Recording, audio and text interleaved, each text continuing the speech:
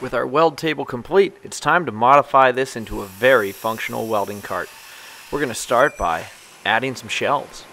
So we're going to add a support right in the middle.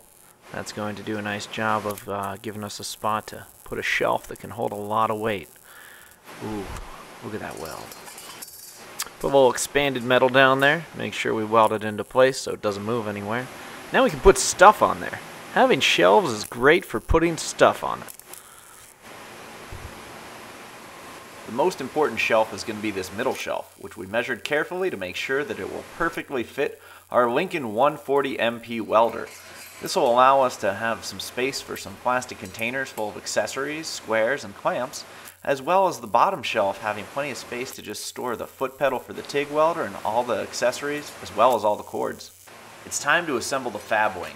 This is a fantastic accessory. It's a 1-foot add-on that fits on any side of the table, so we can put it on the front, the back, either side, or we can even mount it vertically.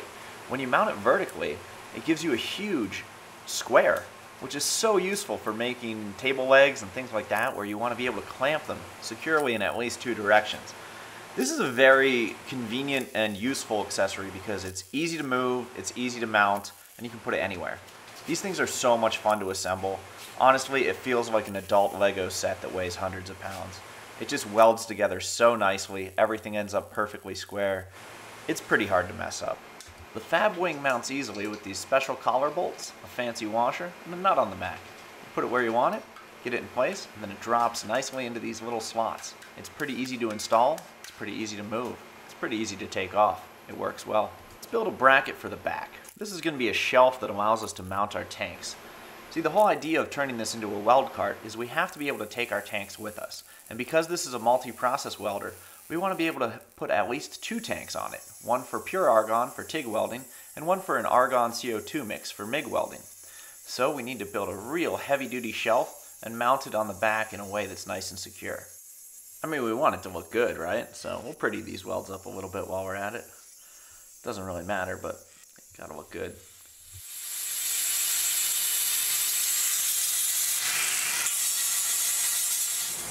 Here we are using that Fab Wing as a giant square. See that? Fits on there nice. Makes it real easy to fixture things up. Now let's weld this bracket on the back.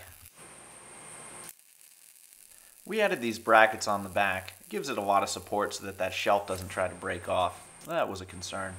We're trying to put 2 80 cubic foot tanks back here, and they're pretty heavy, so we're going to put some bars in the bottom, make sure they're nice and square, weld them up nice and secure, and then our expanded metal can sit on top of that.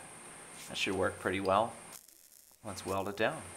Now we need to test the weight capacity and balance point of the shelf. Let's see how it does. That'll work.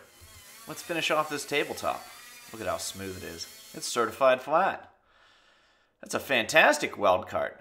I hope you enjoyed our little video and maybe you get inspired to make one yourself. This thing works really, really well. We've had it for about a year now and we've found that it's just such an effective tool. I'm hoping to get another one because if I have an additional welder on an additional cart and I need more table space, I could easily bolt 2 of these weld tables together, giving me a bigger table when I need it and a smaller table when I don't. That's the dream. Thanks for tuning in. I hope you enjoyed our video. Make sure you do all the things, and have a good day.